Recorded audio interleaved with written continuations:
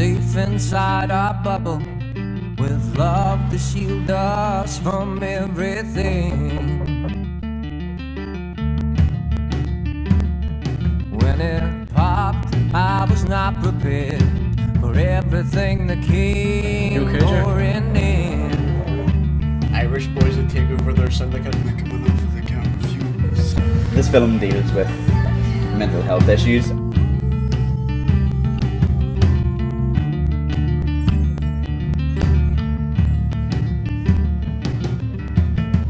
I feel it all pouring, I feel it all rushing in. Hello and welcome to the making of Drop.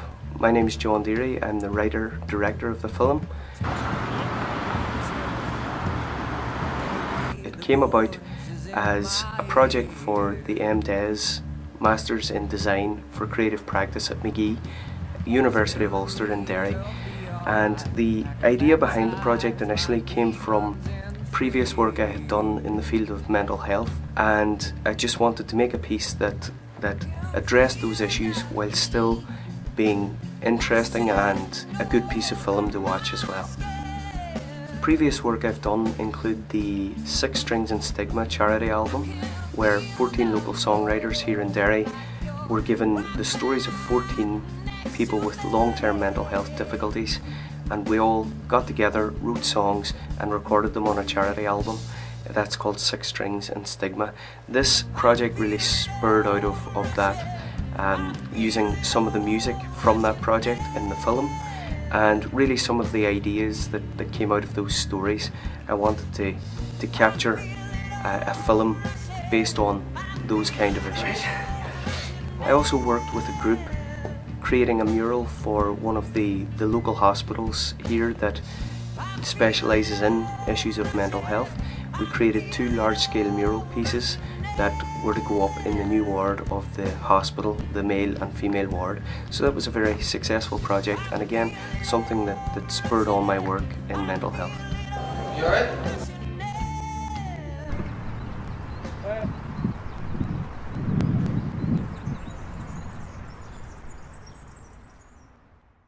Initially, I had the idea for the film. The first image that came into my head was actually the opening shot of the film, where 2 feet are hanging over the edge of the bridge, just about to drop off, and without saying a word, we see the feet drop off the edge, and we have that high impact start. That was the first thing that came into my head, and the story really built itself around that.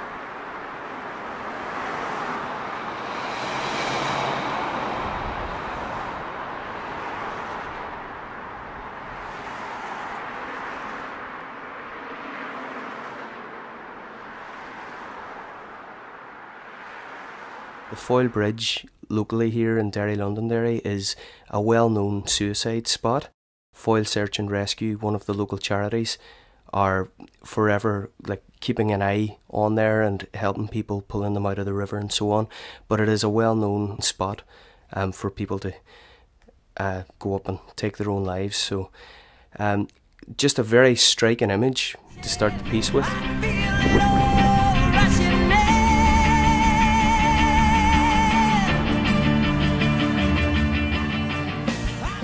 After a range of research on mental health and other films that have dealt with similar issues, I decided to put together a story arc and a script. I was using Nigel Watt's 8-point story arc to create the piece, and felt that was the best for narrative and the best for pacing throughout the piece. It's around 17 minutes long, the film, so it's got a nice twist at the end, and it keeps the audience engaged, hopefully throughout the piece.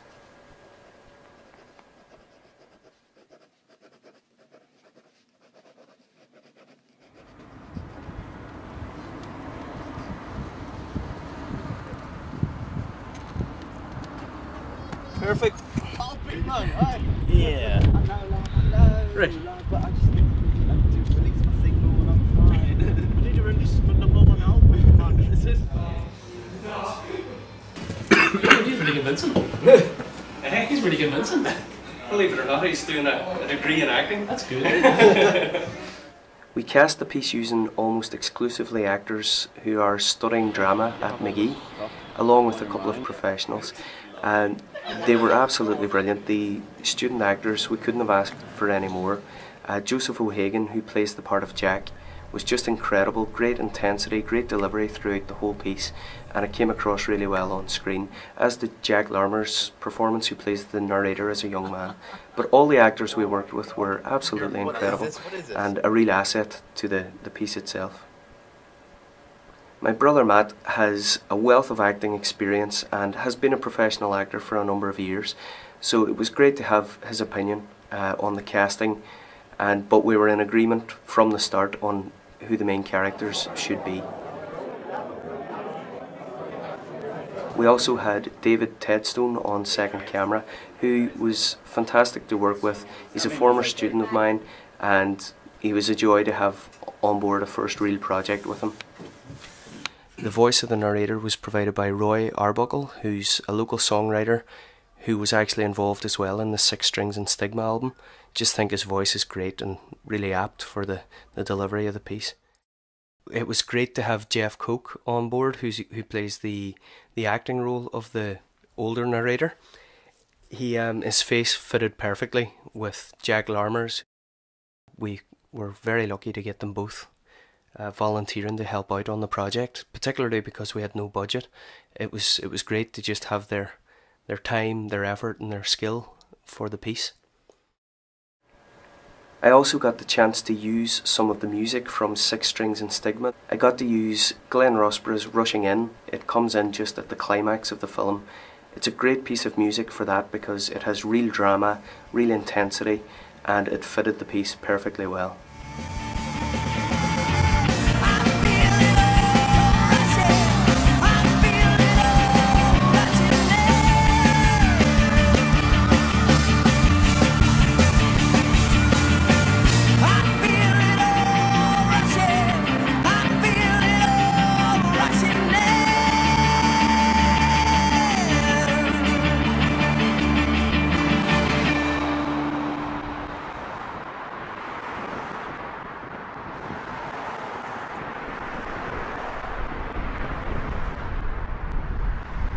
The bridge scene was quite powerful for me because standing up there, I was trying to go through what a person would actually feel if they were doing that, and I had great empathy for people, and I would just implore people to maybe talk to somebody if they're going through that, because I know that even just that wee slice of what I was feeling was just very potent and powerful. So it was a great experience and learning experience for me.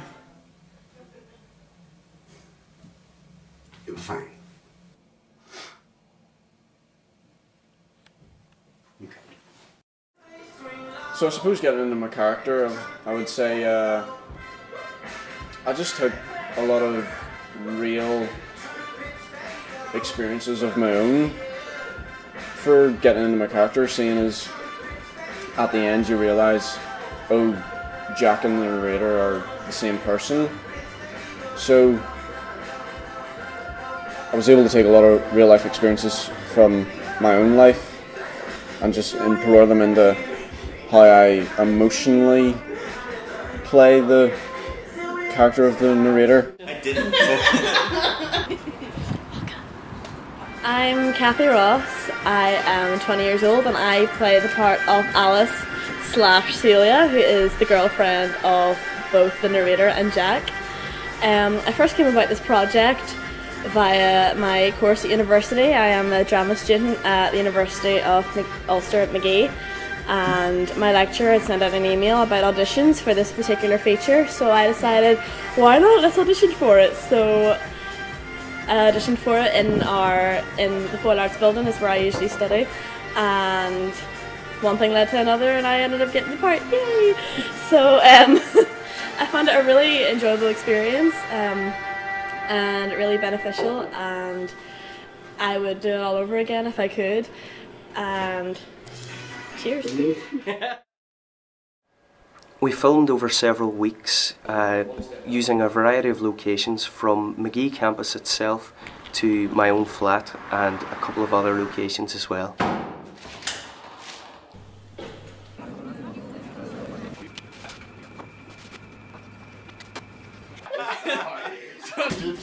Oh my god.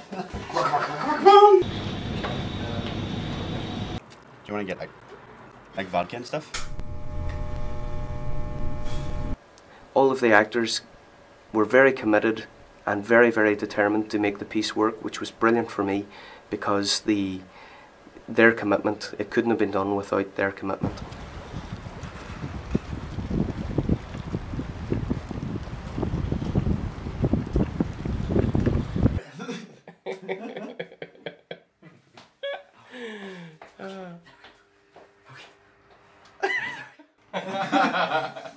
Sorted.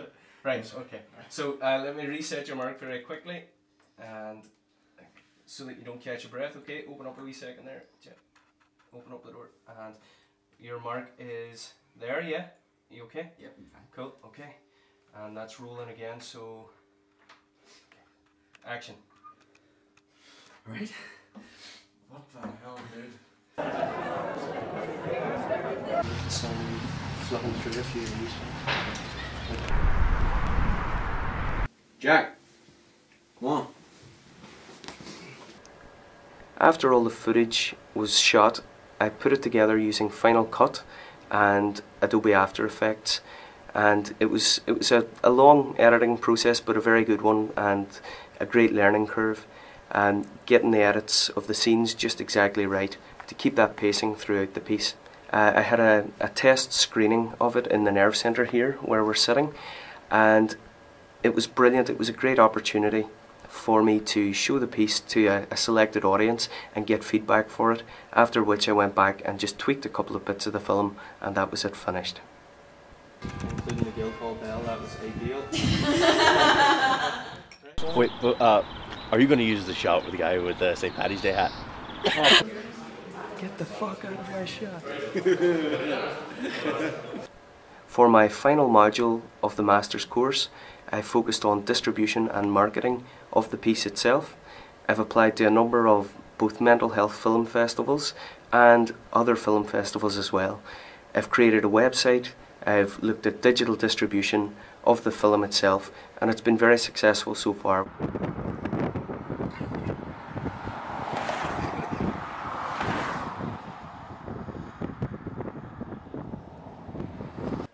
So I'm delighted with how well the film's been received, and it's been a great project to be involved with, and I hope you enjoy it. Thanks. And action.